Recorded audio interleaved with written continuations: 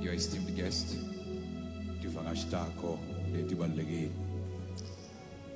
when I had the privilege to meet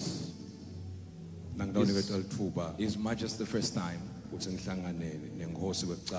it was a rare privilege. But in that conversation, he was trying to find out where my ancestors come from.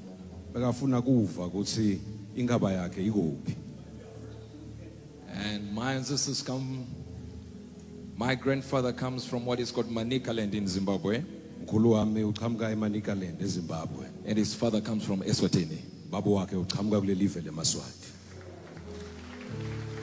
Now, you rushed to clap. So, after realizing the name of my grandfather, His Majesty managed to tell me that my ancestors ran away from Eswatini because they were afraid of another warrior. I disagree. As we know, the king will never lie. So I went before God. I said, I need to give him another explanation. So here's the official story. And if you hear a newspaper saying official story, they're about to lie.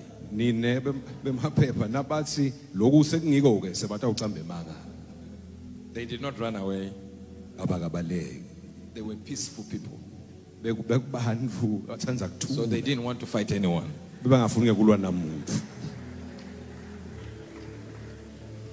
Thank you so very much. And it is a very rare privilege to minister before a king. And it takes a man who understands the kingdom to understand how to react in the presence of greatness. And every preacher that preached here, the apostles, and I'm happy to see them here, they managed to explain what it is to stand before a king. And I'm sure they were the best people to actually explain it, because they serve the King of Kings, who is the King of our King. So it is easier to explain. But I want to start from Genesis chapter number 1. It says, and in the beginning. And the word beginning there does not really mean beginning as beginning of the time or world. Because if you look at it, you will realize one important factor. That the book of Genesis, we do not find where God created the earth. Because in verse number 2, it says, and the Spirit of God hovered upon the water. And no one explains to us who created the water. Then it says, and darkness covered the place. And nobody tells us where darkness came from. So when it says in the beginning, it's talking about the beginning of this earth where the Adam comes from. It indicates to us that there was a previous earth before this one. Because in God there is no shadow of turning, there is no shadow, no darkness. So if there is no darkness, who created the darkness in verse number 2? I don't know if you're hearing what I'm saying. So in other words, God lived alone in what I call the community of the Godhead. He lived alone, communicated with himself, to the extent that the Bible says it this way: the Lord said to the Lord, That means God came out of himself and began to speak to himself. And then you find a part where he says, and let there be. But what every Swati doesn't understand, I had a privilege just a few days ago to minister at a certain church, and I explained some few things that I'm about to explain today. And before I proceed, Your Majesty, I extend greetings from your friend who is my president, President Mnangagwa.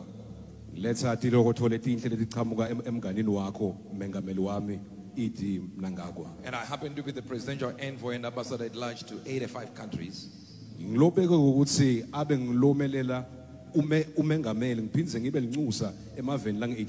But my message is not coming from the president. It's coming from the King of Kings, who is the King of our King. So I'm not representing the president in my preaching. I'm representing the King. Now, so if you look at it this way, the Bible begins to explain to us that God said, let there be. Let there be. So God begins to create. But what everyone in Eswatini does not realize is this was before Genesis chapter number 1, verse number 1. God spoke and said, let there be. But the first creation, Your Majesty, if you want to look at anything to do with geology and science, the first thing he created was a mountain in this country. I get it, you are not hearing what I'm saying. Imagine the whole world, there is a place called Makonjwa. According to science, it is the oldest mountain range on earth. What is in Eswatini that God starts by creating something here? It is not in America. It's not in Britain. That means God, before Genesis 1 verse number 1, sits with himself. And he says, I need to create the earth. And science agrees. And science agrees. Geology agrees that he started by creating something in Eswatini.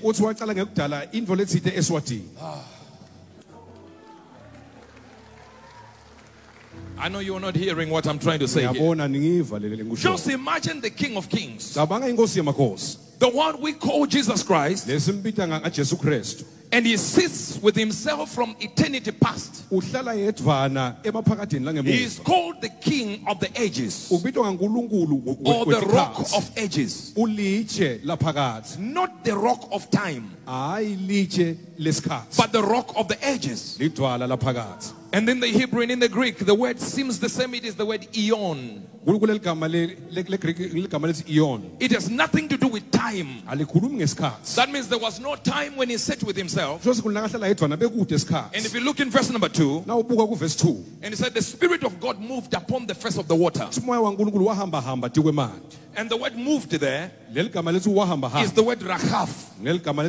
It means to flutter in constant imagination of an outcome. So it wasn't by chance. He took his time to think what he would create. And he looked at America. He said no. He looked at Britain. He said no. He looked at Asia. He said no. Then he said, I start by creating Makonjwa.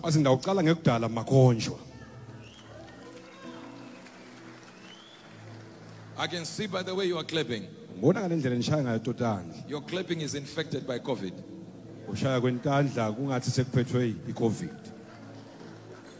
If you just understand that, then you realize the danger of actually ignoring the signs you are being shown by God.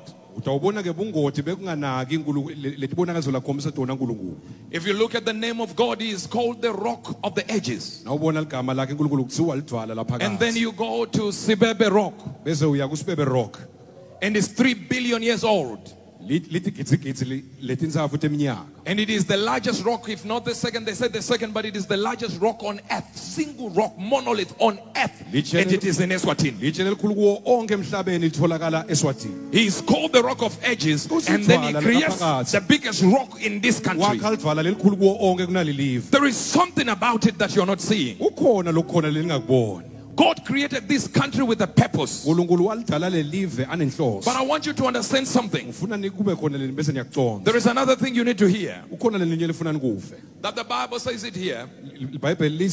Jesus himself, when he stood before the people, he said something important. He said, when the end of time comes,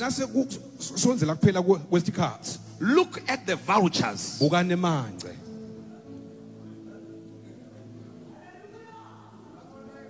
And I want to repeat this. I'm not speaking as an ambassador. I came to deliver a word as a prophet. I want you to hear this. Imagine creating this thing. Then Jesus comes when the end of the world comes. Look at the vultures. Because where the vultures are, there is a carcass. Maybe you did not realize this, but Eswatini has the largest population of vultures on earth.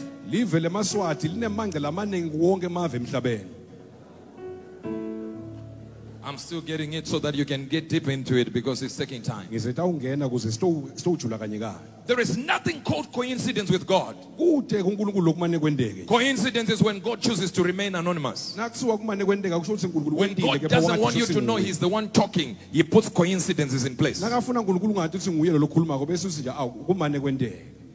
are the chances that God creates the biggest rock here? What are the chances that the biggest and the oldest mountain rather, is in Eswatini? What are the chances? Now,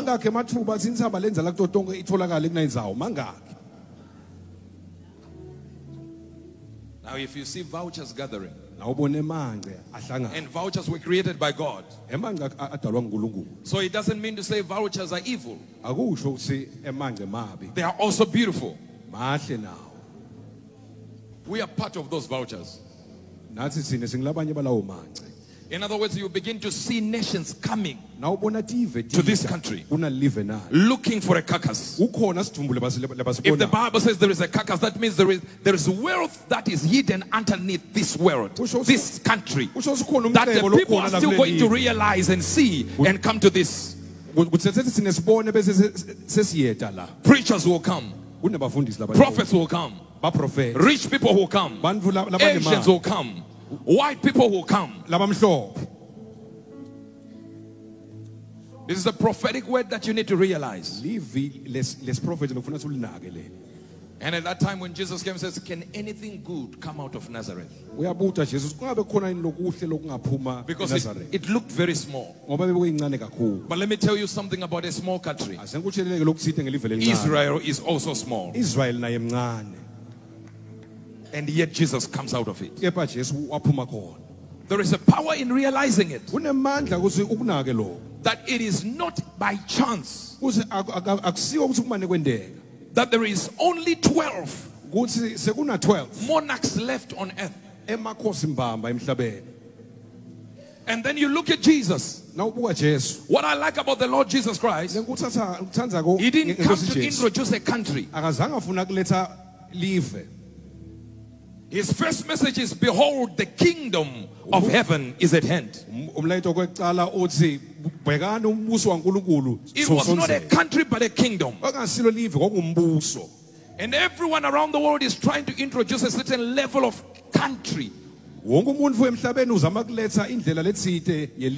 Because every time you want to establish a country, or rather to destabilize a country, what you do is you change their culture. And to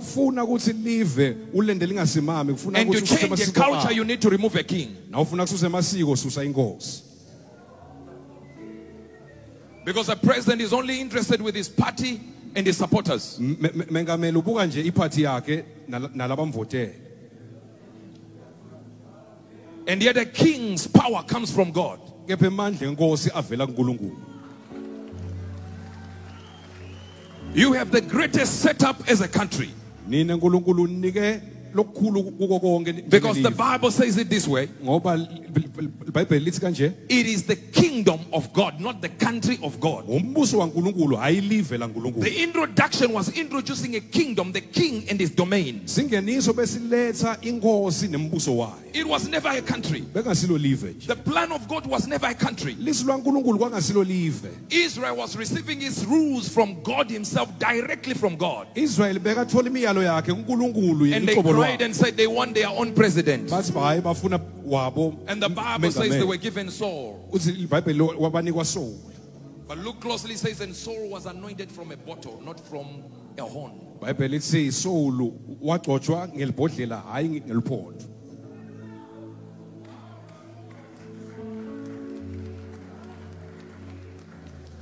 If you want, I want to read for you something that Isaiah says. Isaiah chapter number 10. Isaiah 10. And I will start from verse number 12. Verse 12. Are you there? And I'm about to finish. I want you to see it.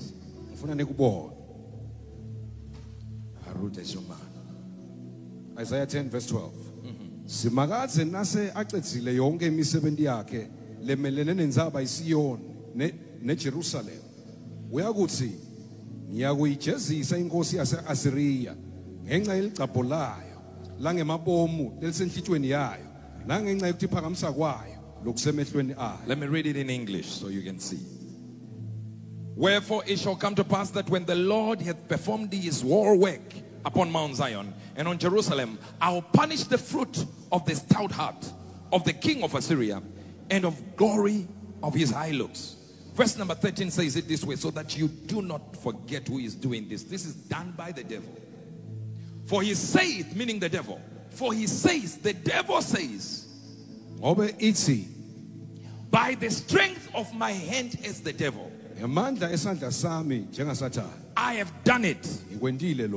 And by my wisdom, for I am prudent, I have removed the boundaries of the people, and I have robbed their wealth. I have put down inhabitants, and I've put down their kings. In other words, the Bible is simply saying the idea to put down and to remove a king comes from the devil.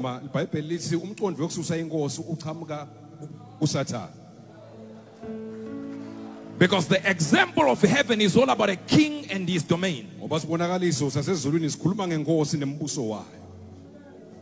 I told you, I came here to release a prophetic word. I'm not here for jokes. I'm here to release a prophetic word.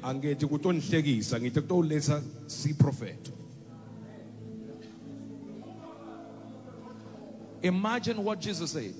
The first words of Jesus ministering were simple. Behold, the kingdom is at hand. But if you look in the book of Galatians, it says Jesus did not just drop here. It says when the fullness of time came. See, the word is fullness there. When the fullness of time came, God sent his son. The problem of Israel was simple. They had refused a king. They wanted their own man.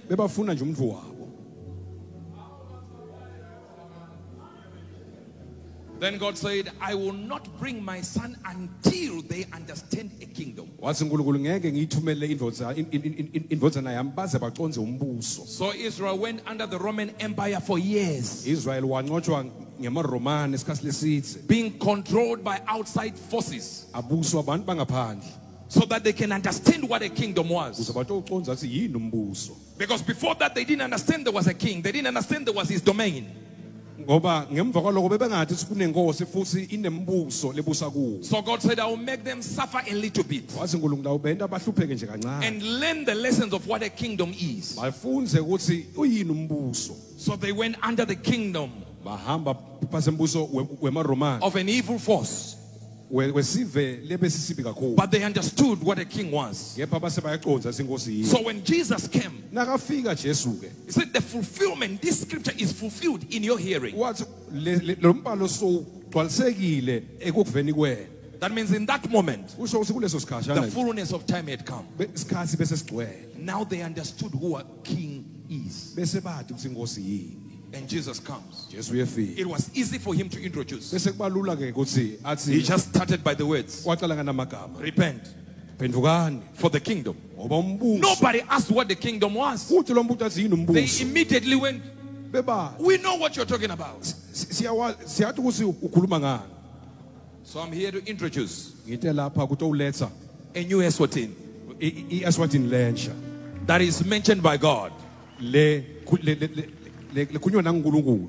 That the Bible itself, NeLibhayibheli in the book of Job, encwadzini yaJobe. which happens to be the oldest book in the Bible, Encwadzi lenzala kuto tonke eBhayibhelini. it says, there an old mine Ikhuluma ngemayini lenzala. where iron comes from. La kuphuma khona insimbi. And the Bible says, iBhayibheli lithi there is iron lithi kunensimbi in the mine, kule mayini which is old.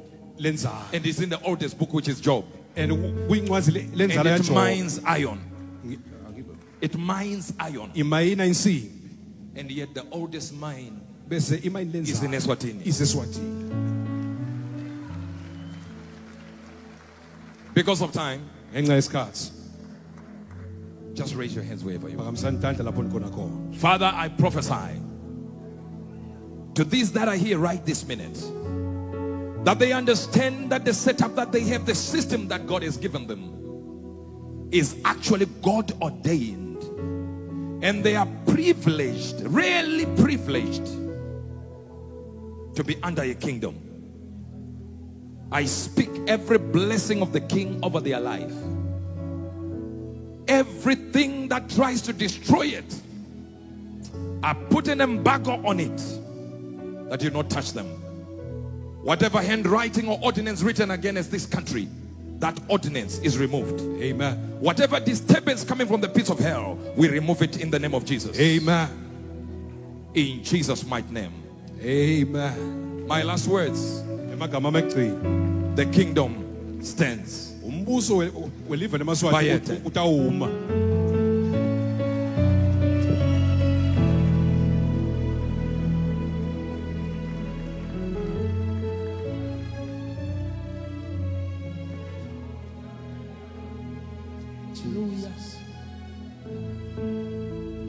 Akuthingwa nasibane